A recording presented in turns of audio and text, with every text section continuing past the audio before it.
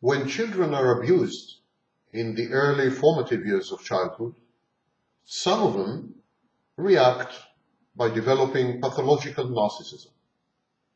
Pathological narcissism is a clinical condition, of course, clinical diagnostic entity. But it's also a form of private religion, a faith with one godhead and one worshipper. The godhead is the false self, and the worshipper is the budding young narcissist. My name is Sam Vaknin, and I'm the author of Malignant Self-Love, Narcissism Revisited. And today, we are going to try to discuss narcissism in completely new terms, as a religion, a new faith.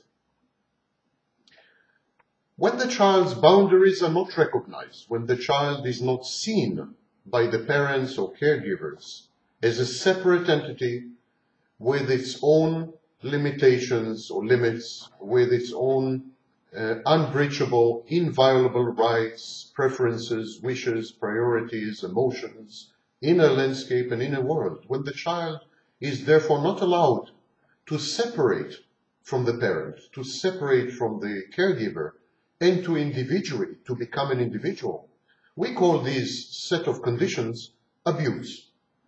Abuse can be classical. Sexual abuse, physical abuse, verbal abuse, psychological abuse. These are the types of abuse everyone is writing about, and everyone is analyzing, and everyone is chastising and castigating.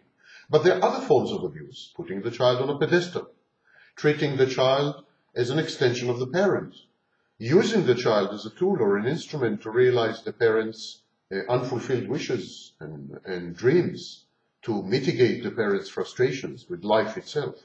Whenever the child is not seen as a separate entity in its own right, we are talking about a condition of abuse. When children react to the pain of not being seen by developing a piece of fiction, a concoction, a confabulation called the false self. The false self is everything the child is not. The child is helpless and small. The false self is omnipotent, all-powerful. The child can never guess, can never predict the parent's future moves, because they are unpredictable, capricious, and arbitrary. The false self is omniscient. It knows everything. It's all-knowing. The child is being told by his parents that he is unworthy of their love because he did not perform, or that he is a bad object, or that he deserves punishment. The false self is perfect and brilliant, always. And so on. When we write down the attributes, the traits, the features of the false self, it is very clear that the false self is godlike. It's a deity. Indeed, pathological narcissism can be easily described and summarily comprehended as a form of private religion, a private faith, where the false self is the divinity, is the God, and the child who has developed the false self, who has offered the false self, becomes the adherent, becomes the worshipper, becomes a member of this religion, the sole member of this religion.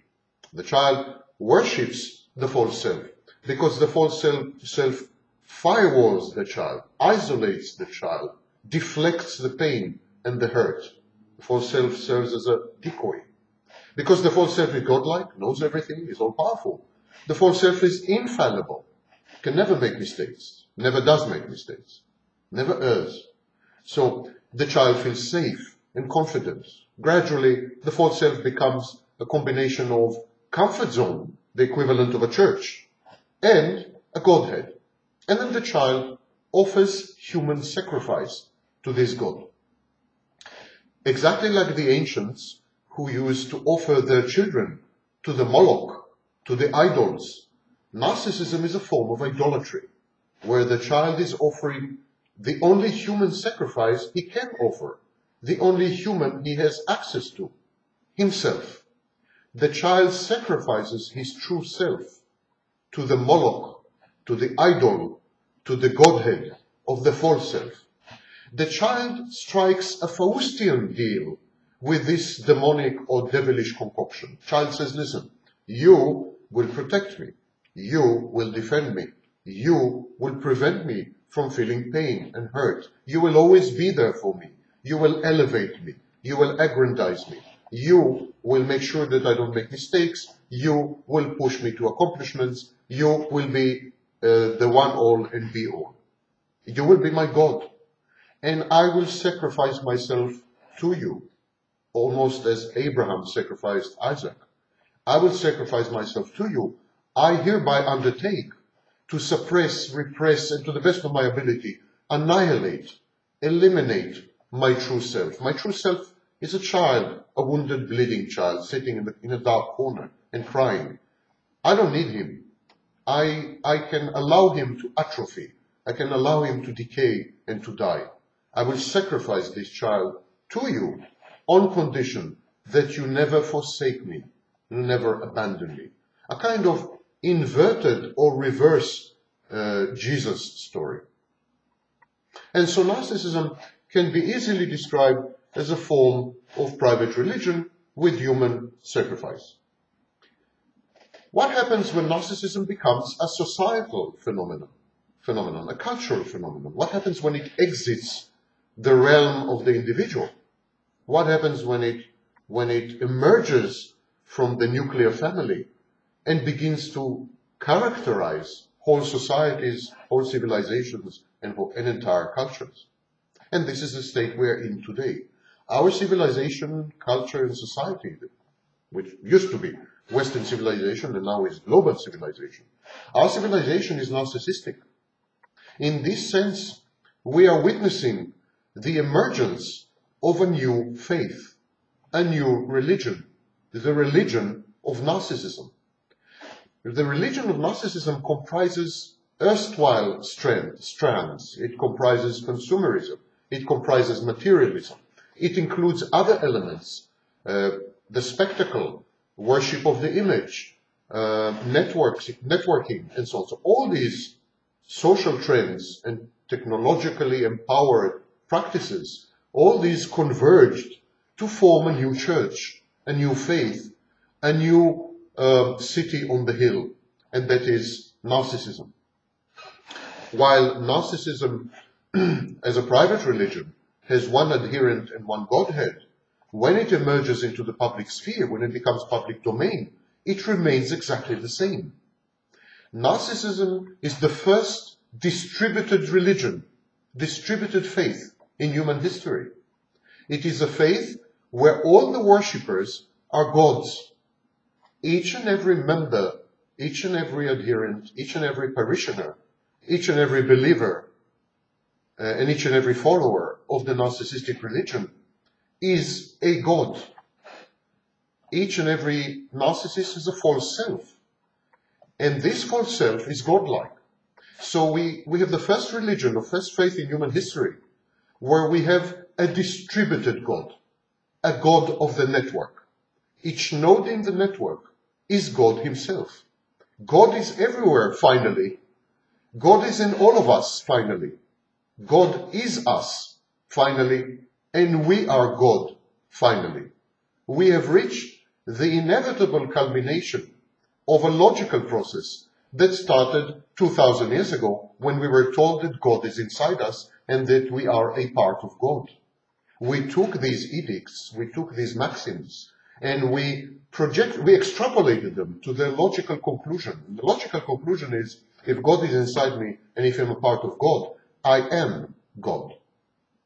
And it reminds me of a very old science fiction story where a scientist connected thousands of computers together, all the computers in the world, connected them in a network.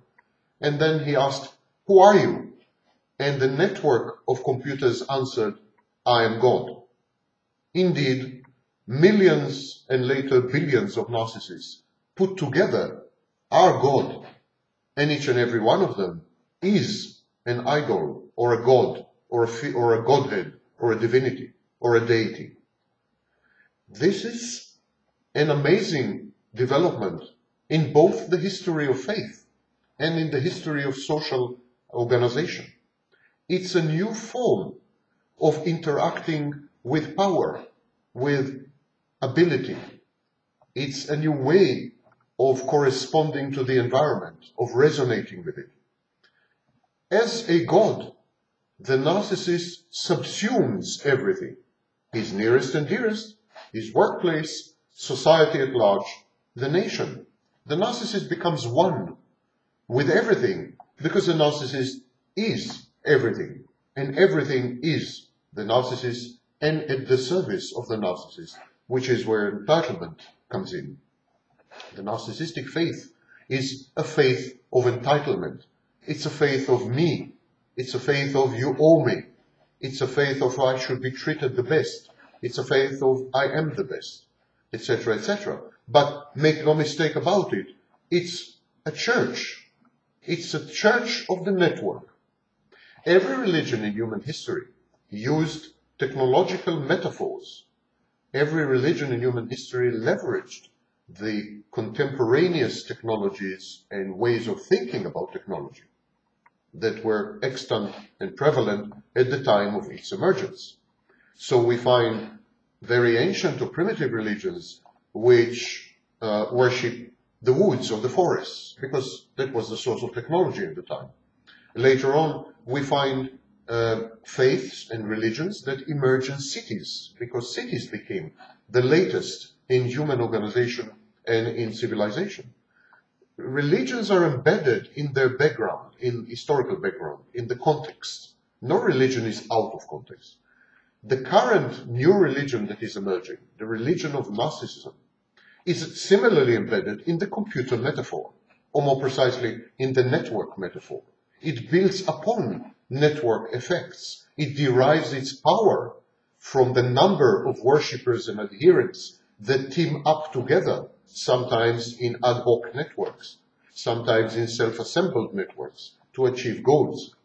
So we have this shape-shifting religion, which does not include at any given time the very same people, but always maintains the same principles. And of course, this is a perfect reflection and simile to the human brain. That's precisely how the human brain works. The human brain creates neural pathways. Most of them are ad hoc. Most of them are reactive to the environment. Most of them are contextual. Some of them survive forever. They're called memory.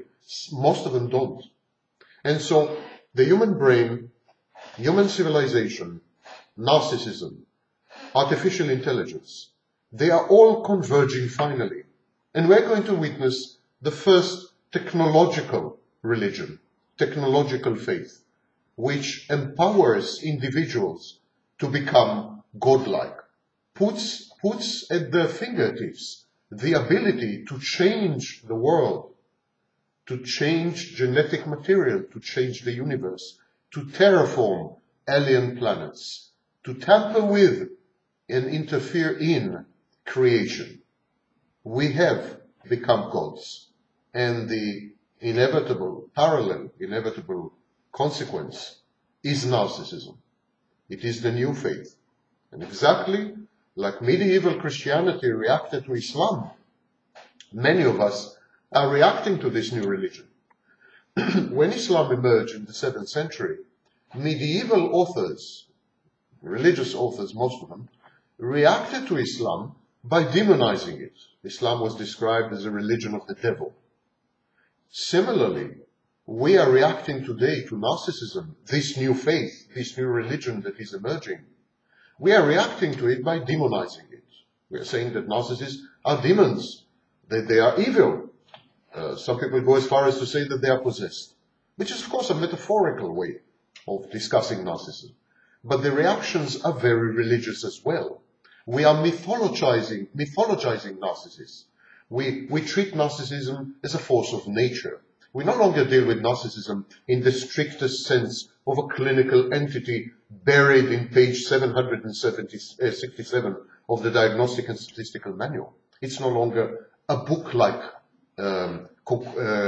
configuration. It's no longer a scholarly pursuit or scholarly interest. No, we are all heavily into it We all debate, we are all terrified, we all develop strategies, we all compete with each other, we all try somehow to understand narcissism in our lives, because narcissism is everywhere.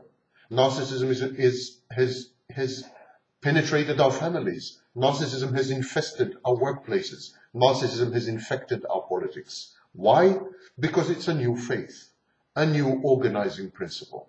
It is an explanatory principle. It helps us to imbue life, civilization, culture, the human species and its future.